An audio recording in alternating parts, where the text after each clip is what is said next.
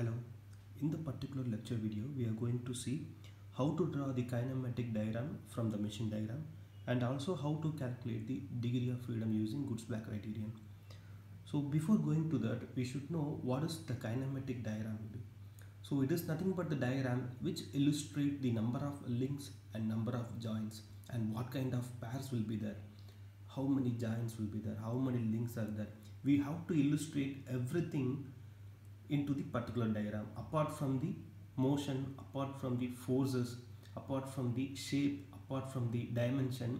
We should clearly show that how many links will be there, how many pairs will be there. So this kind of diagram is known as kinematic diagram. So here let me start. The first problem will be the shear press. So actually the machine diagram is given. We have to convert the particular machine diagram into kinematic diagram. So the first step will be always we have to go for the fixed link where the particular machine element is fixed. We have to ensure that. So here in the shear press the particular element is fixed using the nut and bolt joint, and here another element is fixed using bolt joint. So here let me show that. So here the particular element is fixed and then another element is fixed. The diagram we should not maintain any dimensions or shape. We have to show the number of links. So here the two elements are fixed. We have to consider all the fixed links are number 1. And then in the right side fixed link there is a rotary joint. So here rotary joint is there and a lever is attached. Okay, a lever is attached. So the lever is number 2. So number 2 link is lever which is attached to the right side fixed element, and another one intermediate link will be there which connects the lever and the slider or press. So a slider will be there and the intermediate link is connecting the lever and the slider. So the slider link is number 3 and the intermediate link number 4. That's it. So this is the way how we can convert the machine diagram into kinematic diagram. So here by using Goods-Black criterion we can say the degree of freedom is equal to 3 times of number of links minus 1 minus 2 into lower pair minus higher pair minus redundant degree of freedom. So n is nothing but the number of links, how many links are there, we have to count it, and p1 is nothing but lower pair. So how many pair which is having surface contact. If a pair having surface contact, that will be lower pair. If a pair having point contact or line contact, that is higher pair. And redundant degree of freedom or DOF. So which is nothing but if any part having a motion which doesn't affect the particular mechanism. So a motion is there, the motion if it is there or not, it will never affect the particular mechanism. That particular motion is known as redundant degree of freedom. So for maximum cases the redundant degree of freedom will be 0 only. So we have to carefully count the number of links, number of higher pair and number of lower pair. So in the particular shear press, and we have converted into kinematic arrangement, and then we have to count the number of links. Number of links is equal to 4 and number of joint we have to count. So here one turning pair is there, another turning pair and another turning pair. There are 3 turning pairs and then one sliding pair is there. So one slider and total pair is number 4. So while counting the turning pair, we have to count in the particular joint how many links are connected. In the particular joint, link number 1 and link number 2 is connected. So 1 and 2 is the pair. And here in the particular joint, 2 and link number 4 is connected. So 2, 4 is the pair. And here is the particular joint, link number 4 and 3 is the pair. So we have to check that only one pair should be there. One pair we have to count 1. If suppose if there is two pairs are there, we have to count another one also. So here 4 number of links are there. and 3 turning pairs and 1 sliding pair. So totally 4 pairs. So the degree of freedom will be 3 into number of links number 4 minus 1 minus 2 into number of pairs 4 minus no higher pair is there is no point contact, so 0. There is no redundant degree of freedom, so 0. So that will be 9 minus 8 is equal to 1. Degree of freedom 1. So this is one problem. And problem number 2, there is the vice grip. So here also the machine diagram is directly given. We have to convert the machine diagram into kinematic diagram. So let me take the upper lever. That's the upper lever. And with the upper lever, there is an intermediate link. Okay, one link is there, which is connected to the lower lever. And with the lower lever, one lower jaw is connected. That's it. So upper lever is there. So upper lever I have drawn, and with the upper lever, one intermittent link is there, which is connected to the lower lever. And with the lower lever, the lower jaw is connected. So the lower jaw. So upper lever and jaw is number 1, intermittent link number 2, and lower lever is number 3, lower jaw is number 4. So the number of link is equal to 4. And while counting the pairs, so here is a turning pair, and here is a turning, here is a turning, and here is a turning. There are 4 number of turning pairs. So after counting it, we have to check that how many pairs are there actually. So here 1 and 2 is the pair in the particular joint. In the joint 2 and 3 is the pair. In the particular joint 3 and 4 is the pair. In the joint 1 and 4 is there. So okay, in all the joints only one pair is having each all the joints. Then we can count one pair each. So that is 4 number of pairs, and degree of freedom is equal to 3 into number of links minus 1 minus 2 into number of pairs, and higher pair 0 and degree of freedom 0. That is 9 minus 8 is equal to 1. So degree of freedom 1. And then the third diagram. So here is the toggle clamp. So here also we have to go with where the fixed joint will be. So the bottom element is a fixed one. Okay, here is a bottom element. Bottom element is the fixed one, and with the bottom element the clamp is there. Clamp. Okay, clamp is there, and with the clamp the pressing lever is there.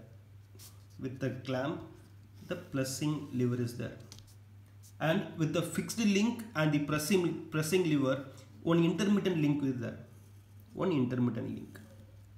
So here is a one pin joint, here is one pin joint, and here is one pin joint, and here is one pin joint. So fixed is number 1, and clamp is number 2, and handle lever is number 3, and intermittent link is number 4. So number of link is equal to 4, number of pair is equal to, there are 4 turning joints. So here 1 and 2, this is 1 and 4, this is 3 and 4, and this is 2 and 3. There are 4 different pairs. 4 pairs. So obviously the degree of freedom is equal to 3 into n minus 1, number of links minus 1 minus 2 into number of pair minus higher pair minus redundant degree of freedom. The answer is 1. Degree of freedom is equal to 1. That is problem number 3. And then problem number 4, the lifting table. So actually when we get confused is, the mechanism is lifting table, the input is the handle with screw. We need not to care about the input link actually. We have to draw the kinematic diagram for the mechanism. The input may be the motor, the input may be the hydraulic cylinder, the input may be the manually wheel. We need not to count that while calculating degree of freedom for the particular mechanism, because there is an input link actually. We need not to care about how the input is given. If it is from the motor, if it is from the engine, if it is from the any other actuators, we need not to consider that. We have to consider the mechanisms and the links in the particular mechanism only. So here the bottom portion is fixed. Okay, the bottom portion is fixed. With the bottom portion there is a lever with the turning joint, and then another lever, In the another lever, the bottom portion is connected with the slider. Actually, this will be sliding. When you rotate the wheel, this will be sliding, okay? So this is a slider. And then top portion will be connected to the table. In the top portion, the right side will be connected with pin joint, left side is connecting with the slider. So clean. The bottom portion is completely fixed and there is X shaped link. In the X shaped link, the right side flange is having top turning pair and bottom sliding pair. And the another link having bottom turning pair, top sliding pair. That's it. So link number 1 is fixed, link number 2 and link number 3, table is link number 4 and slider is link number 5 and another slider is link number 6. So there are 6 number of links. Link 1 is fixed, link 2 is a crossed one, link 3 is a crossed one, link 4 is the table and link 5 is a slider, link 6 is the another slider. So here number of links is equal to 6 and number of pairs we have to count. There is one turning and another turning, another turning, another turning. 4 number of turning pairs. And then in between also there is a turning pair. In between also there is a turning pair. So there are 5 number of turning pairs and there are 2 sliders. So plus 2 sliders. So totally 7 number of pairs. So degree of freedom is equal to 3 into number of links 6 minus 1 minus 2 into number of pairs 7, higher pair 0, redundant degree of freedom 0. So 15 minus 14 is equal to 1. So degree of freedom is equal to 1. And the fifth diagram is the mechanical press. So here the mechanical press most asked question in non-analytic examination. So how we are going to convert the mechanical press into kinematic diagram? So here the particular pillar, the entire pillar is fixed. So the entire pillar is fixed.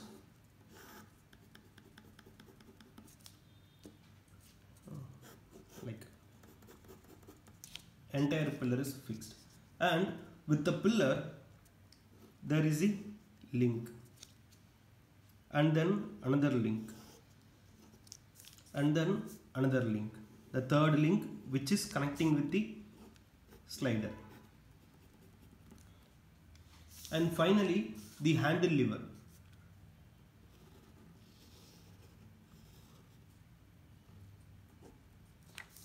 Finally the handle lever. So number of links are the fixed link number 1 and the intermittent link number 2, intermittent link number 3, intermittent link number 4, and fifth is a slider and 6 is the handle lever.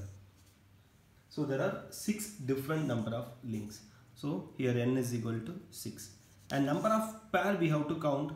Here 1, 2, 3, 4. I can count the 4 joints. And here is a twist part actually. We have to count the number of pairs particularly. Each joint having how many number of pairs. So here this is a fixed link number 1. So the particular joint 1 and 2 is connected. And then in the particular joint 4 and 5 is connected. But here 2, 3 and 4. 3 links are connected together. When ternary pair is there,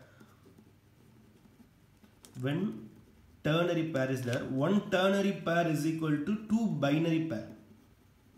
If 3 links are connected together in a joint, we have to count 2 pairs.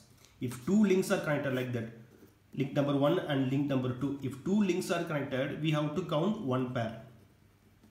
If 3 links are connected, 1, 2, 3, we have to count 1, 2 is a pair and 1, 3 is a pair. There are 2 pairs are there. So whenever 3 links are connected together, the pair is known as ternary pair. One ternary pair is equal to 2 binary pairs. So number of links 6 and number of joints 4. In 4 joints, 3 joints are binary and 1 is ternary. So 3 plus 1 ternary is equal to 2 binary and totally 5 binary. So there are 5 binary pairs and Again there is a slider, one slider, 2, 3, and then here is an additional one is there, plus 1, 5 joints, 4 pair, 4, then 6, totally 7 pairs. So again repeating, sorry for that, 1, 2, 3, 4, 5, 5 joints are there. In 5 joints, 1, 2, 3, 4, 4 joints are binary and 1 join is ternary. So 1 ternary is equal to 2 binary. So there is totally 6 binary. And then additionally 1 slider is there. So totally 7 pairs. So P1 is equal to 7. So degree of freedom DOF is equal to 3 into number of links minus 1 minus 2 into pairs 7 minus 0 is equal to 15 minus 14 is equal to 1. So this is the way we can draw the kinematic diagram and we can calculate degree of freedom by using Kurzbach criterion. Thank you.